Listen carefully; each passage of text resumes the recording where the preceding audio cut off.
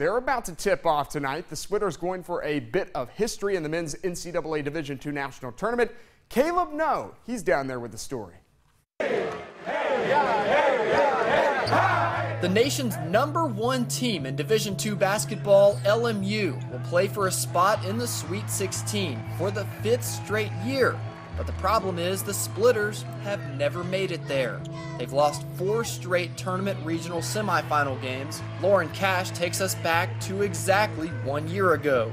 Mount Olive would open the game with 13 unanswered points. It took 12 tries in almost 10 minutes, but Curtis Webb drops in LMU's first field goal. But Mount Olive hitting everything. They shot nearly 50% on the game to LMU's 36. Mount Olive advances to the round of 16 with a 75-55 win. LMU's memorable season comes to a close. But that was last year, and this is a different season. Coach Josh Schertz spoke to us last night after his team's 98-71 win over Lander University about the monkey on his team's back.